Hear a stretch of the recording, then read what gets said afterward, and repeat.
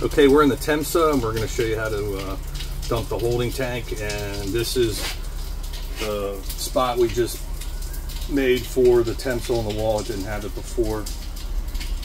So again, you're lining this up with the back of the door or window. Dump to the right, and with the door.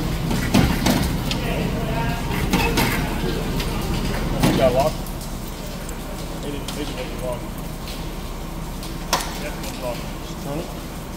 That's right there. Make sure that's locked when you get done. Door up. Dump valve's right here. Just pull that straight down.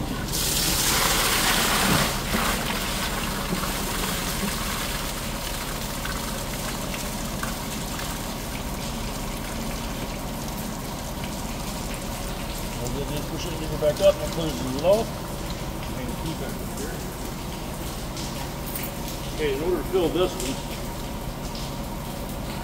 you have to hook the hose up to the connector right here.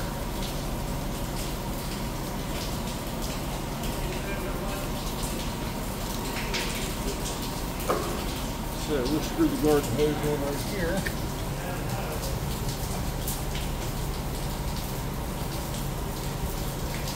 The valve here we open up and down, so it's up and down, it's open. Okay, we have a sight glass for this one, which is right here, and generally they have worked in the past pretty good, so let's see if this one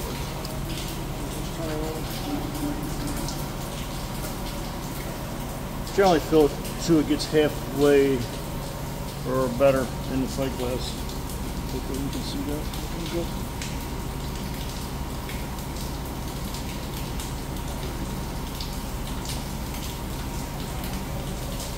I guess they're clear, but over time. Yeah, the blue gets stained them in there, but I'm hoping we can be able to see this.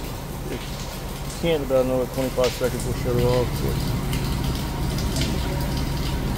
They do get stained on the inside, you can't see them.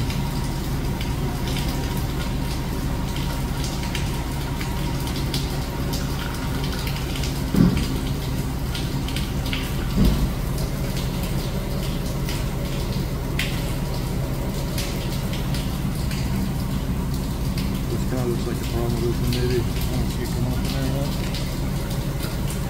If you can't, if you can't tell, about 35-40 seconds. Okay. And then shut it off. And then when you get all done, you want to go up in the bus and make sure that the toilet does flush. If it doesn't have enough water, or if it has too much in it, they will not flush because they have a valve in them. When they fill up too high, they stop flushing.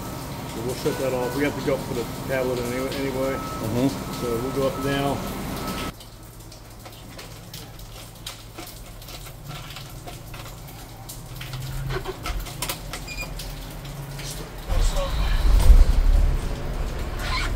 Raise that up.